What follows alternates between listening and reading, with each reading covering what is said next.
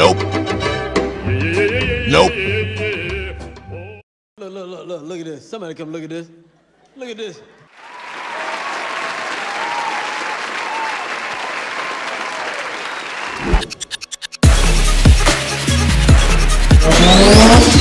¿Qué es la que hay? Welcome back to Tony West DIY. My name is Wes. We're gonna continue with the part 2 of the Borg Warner series. If you haven't seen the first video, you can click on that card. I already mocked up the turbo and the turbo manifold to see, you know, location, fitment and stuff. And I found out that the line that I bought is a little bit too short. That's what she said. So I ordered a new 45-degree fitting. Because right now I had, if you see in the past video, I only had the fitting that goes in the block. So with this fitting, I hope that it will be perfect. It's gonna push it up a little bit and to this side. I also realized that the ABS line is really too close to the turbo and turbo manifold. And if you can see, it's a little brittle and like a little bit melted as well. So I'm gonna see if I can route it in a different location, because I found here like a hole here that goes out from underneath the fender. I guess I'm just gonna disconnect it from here so I can take the cable out from here and then reroute it on this location. I also ordered new nuts since I realized that I had 3 different nuts there. I also realized that I ordered the heater line like I showed you guys on the first video because of the location. It's a tight fit. However, I realized that my car is right-hand drive, and I thought, you know, that for some reason the line started there, but if you see, it goes behind the steering column and then you go on the firewall, and that's where the AC system goes. So now I have to find a way to either reroute the line or I don't know, try to utilize the line that I bought from Turblown and modify it in order to make this fit. But if that line doesn't work, then you know that I have a heater line for left-hand drive RX-7 for sale. Like always, we're gonna have a lot of information, so don't go anywhere. Let's get started.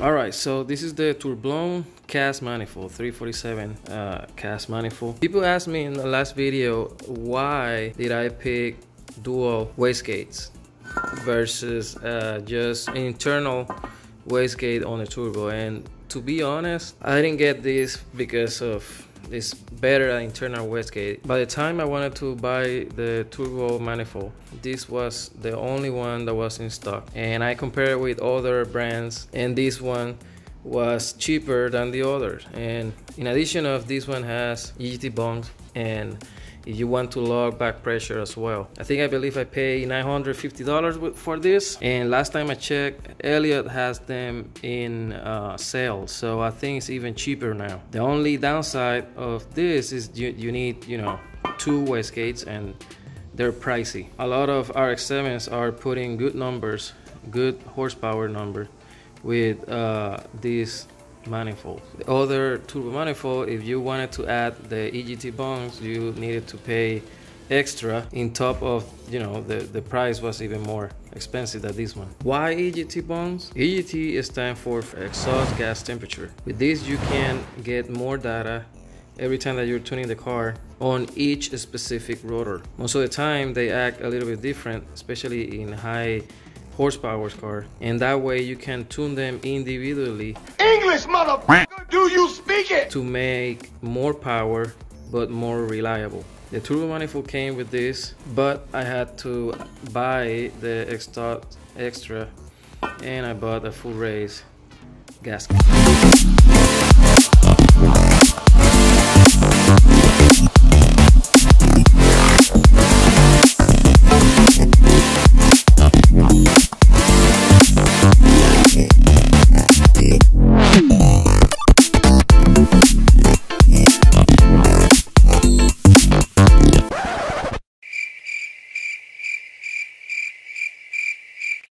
Nope. Nope.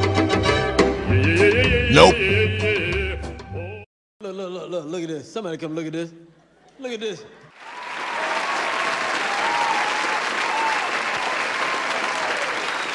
So I cleaned the area and I pass a blade just to make sure that everything is flush and clean. I'm gonna show you how I'm gonna install the studs. This one, I don't know if you see that the thread is kind of like shiny. When I removed the turbo manifold the first time, I realized that that stud, it didn't have thread. I'm assuming the guy had the same issue.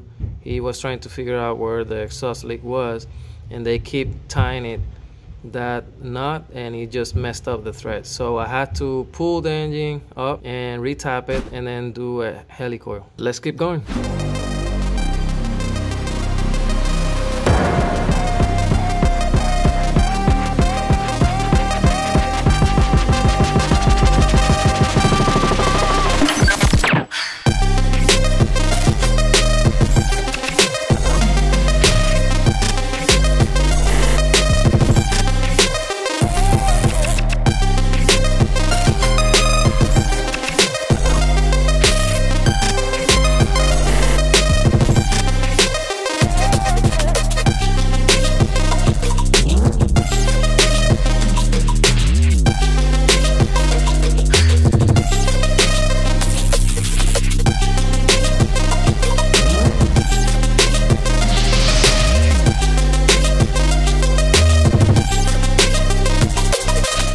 Stuff about the turbo.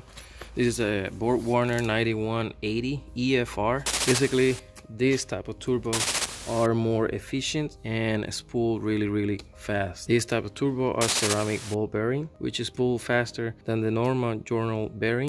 Also, the turbine wheel is a gamma tie titanium aluminite, I think it's called, and it's strong, lightweight, and it resists a lot of high temperatures. This is a B2 housing and it's a twin scroll, and this type of engine comes with a couple of features. They have a speed sensor capabilities, also comes with the boost control solenoid. I had to buy this plug separately.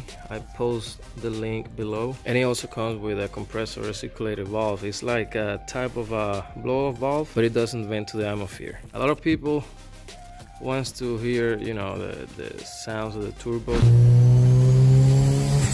They buy the cap that goes here to seal it, and then get an external blow-off valve. This turbo is also oil and water cooled, and the CHRA, they come like steel material or the aluminum, which is more lightweight. I have the comparison. This is a 0.96 AR, which was the one that I had. It's turbonetic, but you can see the size comparison. This is a 105 AR. The AR depends on how you want to I guess utilize the car. If it's more for drag and just quarter mile, people tend to go to 96 for the faster response, but then you will be limited in high RPMs. And if you want more horsepower, then people tend to go to a bigger AR, in my case 105. Bigger the size, bigger the horsepower numbers, but then the more lag you'll see in the mid-range or low end. Why I went for a 9180? I just found this one on Facebook, and it was $1,000 less of the actual price. I really wanted to go with the 8374 and 105 AR. Again, this one was a lot cheaper, brand new, hasn't been used, because the guy bought it for the Honda and he didn't know. So when he took it to the mechanic told him that this setup was too big for what he has in his Honda. These ones comes already with this fitting, however it didn't have the bottom one, and I wanted to show you the comparison. This one was the one that I had on the Turbonetic T60, but if you can see, it was too big. So I ordered this one. Again, all the parts that I use on all my videos, I always put the link below so you guys can benefit from it.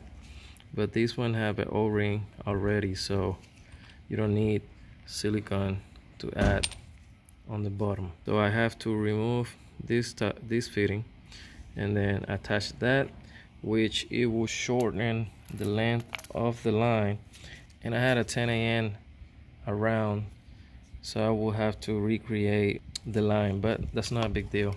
I'm gonna lose this part to clock the compressor housing the way I want it to fit in the engine bay, and yeah, let's install this bad boy.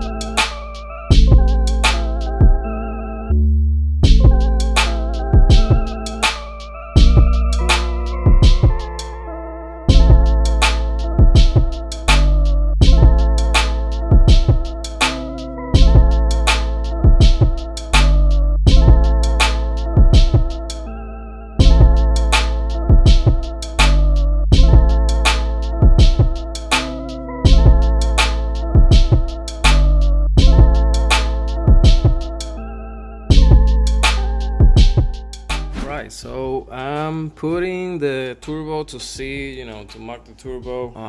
I wanted to know if with the 45-degree fitting that I bought, the line, the oil fit line, was able to get to the place that I wanted, and it fits perfectly.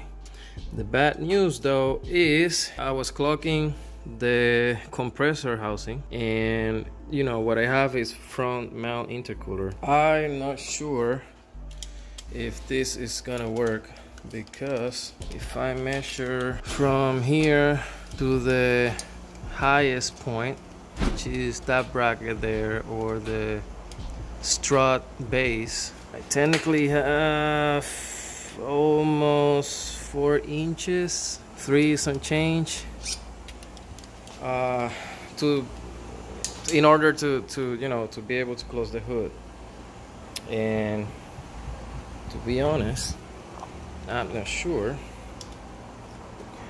if I put this here, if it's gonna work. You see there, I'm too high. I'm like almost 2 inches high from there, and that doesn't go 2 inches lower. I might have to weld a 90-degree elbow, and I really wanted to use the car before the winter, but I don't think that's gonna happen. So I think I'm gonna use that time as an excuse to do front V-mount, which I really wanted to do since a long time. So let me, now that I'm realizing stuff, I align the CHRA so the oil fit will be horizontal. That's why I lose these bolts and I kind of clock it to be able to have it like that. And now that I'm here, I'm gonna try and test the downpipe. If I'm not mistaken, that was one of the questions on the other video. So let me feed the downpipe there.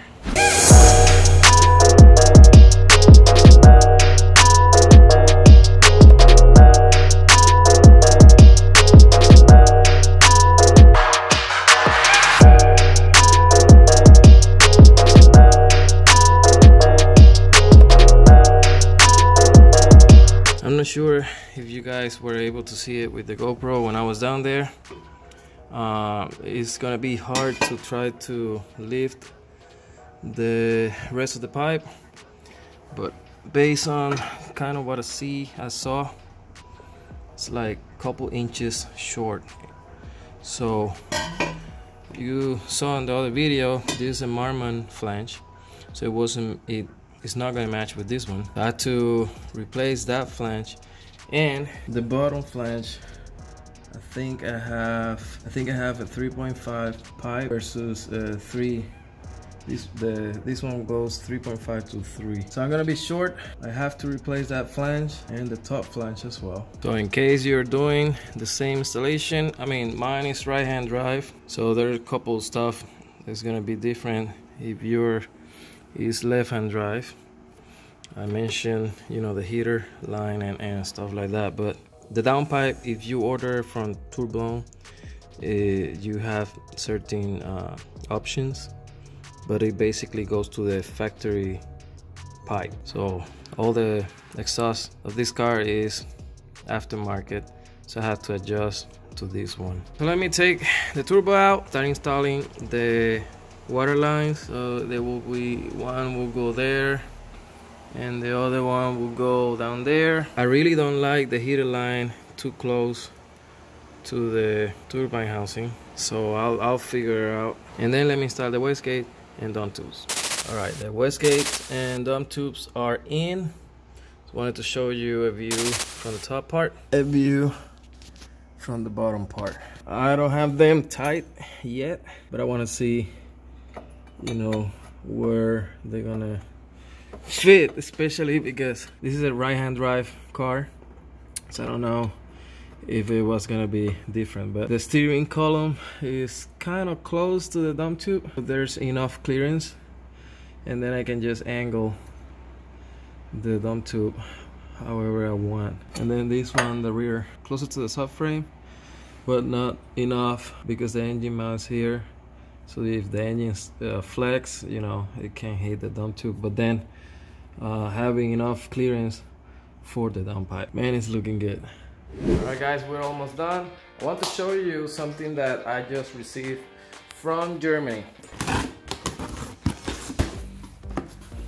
The main engine harness will be able to replace the one that is on the car. I want to thank my buddy Dustin. You can look it up on YouTube, BoostNpremiX. I'm gonna post the link below. If this video helped you, leave me a like, comment, or share the video, or even better, subscribe to the channel and press the bell button so you won't miss any of my videos. If you have watched until now, I really appreciate you. And like always, if you have any questions, you can hit me on my social media accounts, Facebook, Twitter, or Instagram at TonyWestDIY, or send me an email at TonyWestDIY@gmail.com. Guys, stay safe. God bless. Until next one.